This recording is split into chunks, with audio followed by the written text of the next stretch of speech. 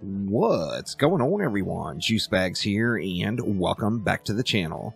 It's been just a while since I have perused over the Dungeon Defenders Awaken Builder website to check out a community build.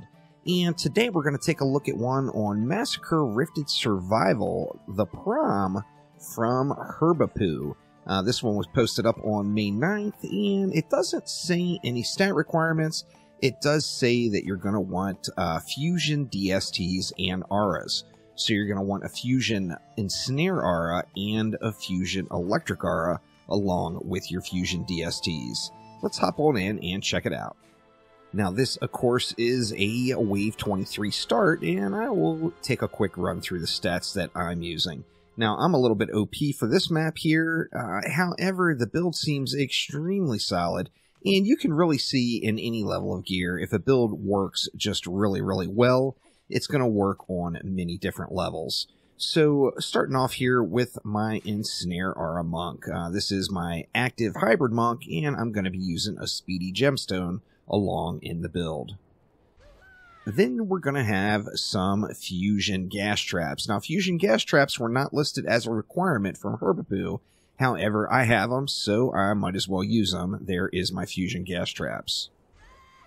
The Mighty DST. Of course, Fusion DSTs are really the center focus on just about every meta build in Dungeon Defenders Awaken right now, and this one no different. And then last but not least, the Electric Aura. The Electric Auras are just super strong. Once you get Fusion Electric Auras, you will find that with any crowd control at all in the mix, they will burn out just about the majority of the enemies present on any map, with the exception of like Sharkin, some ogres, of course, and any of the healthier mobs. Now let's go ahead and get things started off. We're going to start off right on this section. We're going to go with an Electric Aura. I'm going to go ahead and put it right up as close to spawn there, not all the way into it, but relatively close to spawn, and I'm going to pop down a few upgrades on it, and then drop an Ensnare Aura directly on top of it.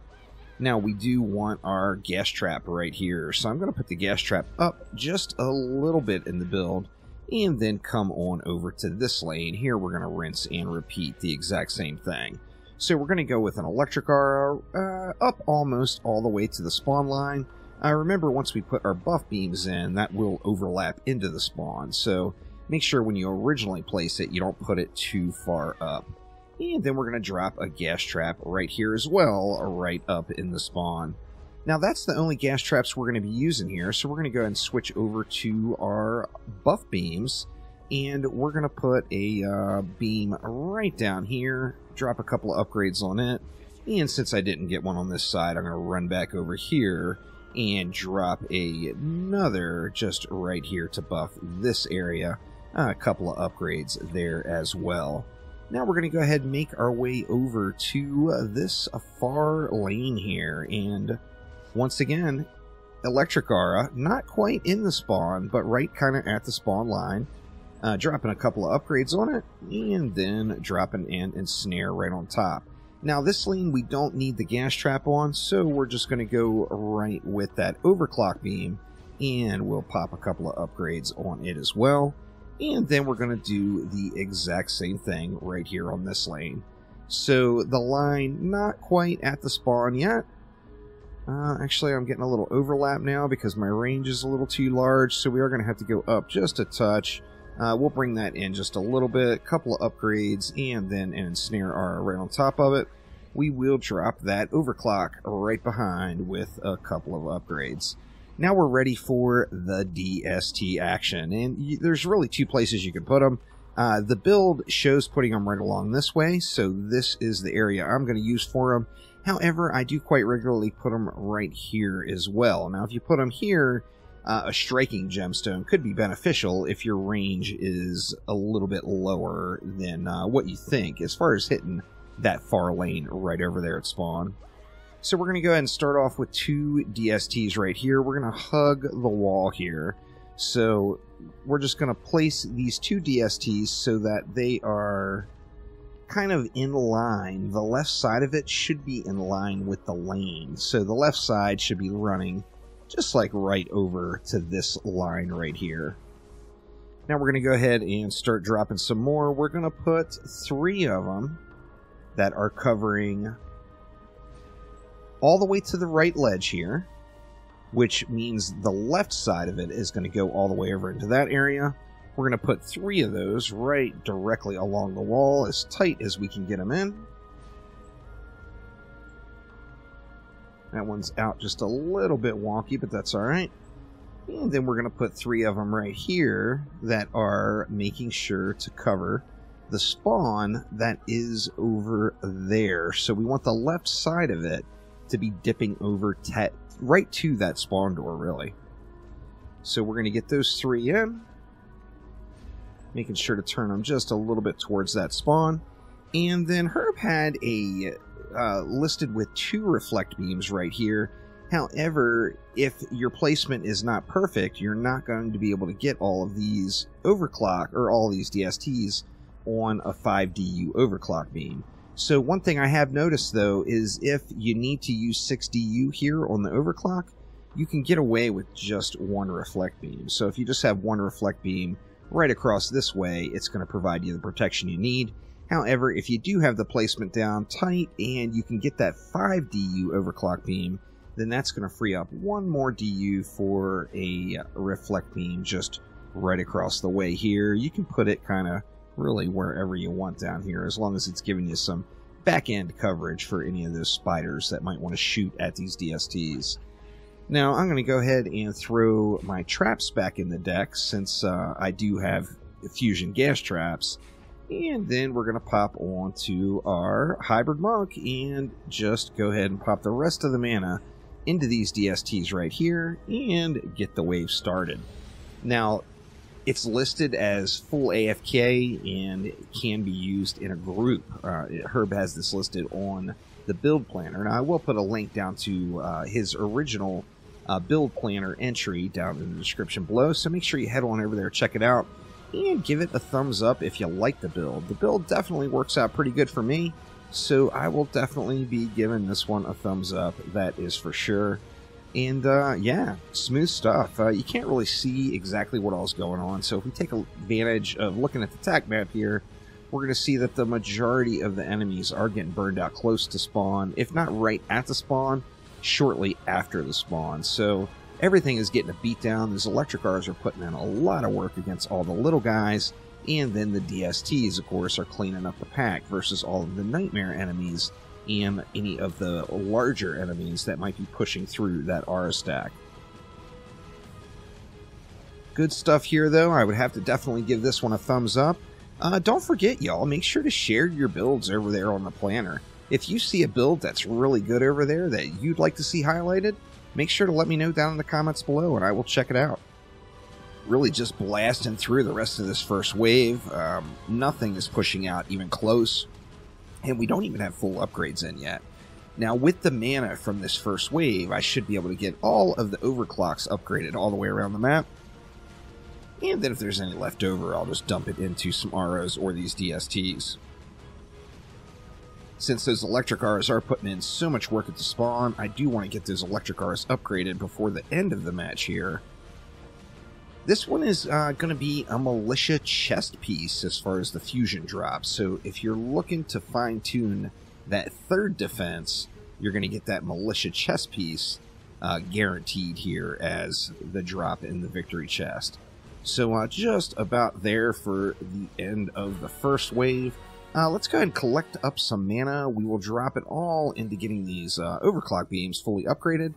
And then any leftovers will just pump directly into the DSTs and Auras. But let's go ahead and get this all collected up, and we will get this map rolling. The runtime on the build is pretty good. I think I was averaging like maybe 12 minutes.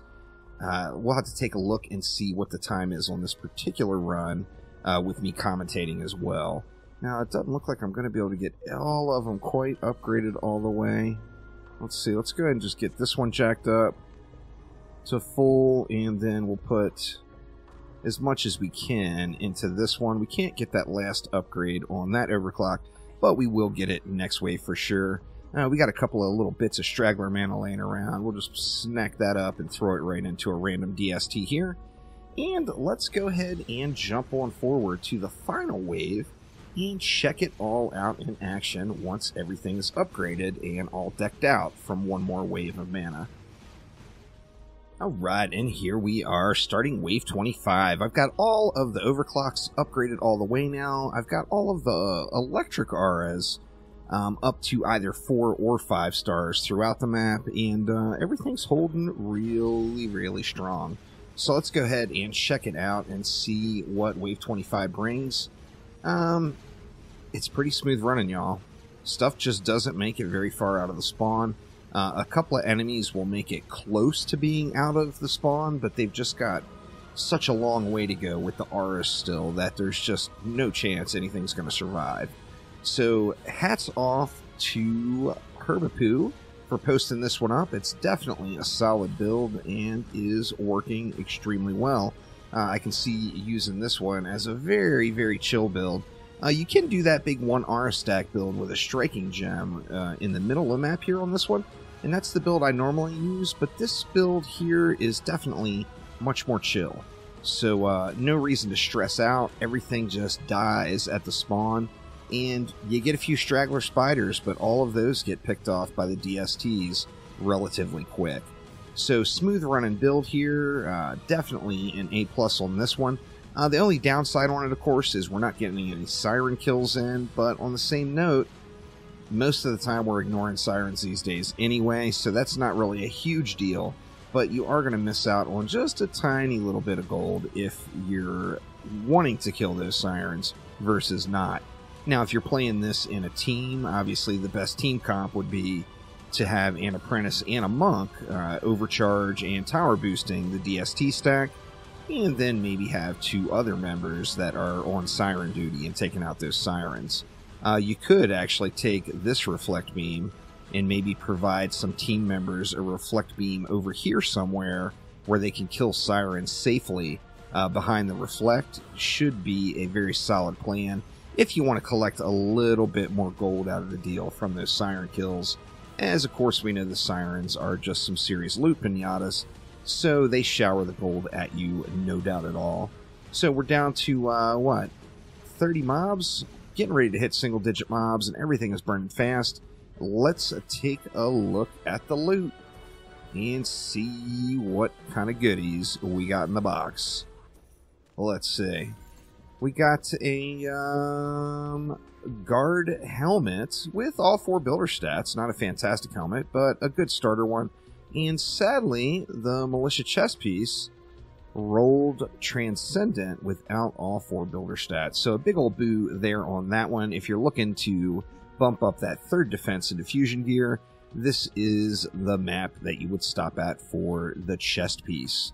Taking a look at the time of the run, 15 minutes, not too bad, considering I spent all of Wave 24 AFK, and of course commentating the video. That's going to add on a few extra minutes. So I think this is pretty safely around the 10 to 12 minute range on a normal run where you're just blasted through it. But that will get it for today, a community build from Herbapou from over on the DDA Build Planner. Thanks so much for watching, and I will see ya the next time around. Take it easy.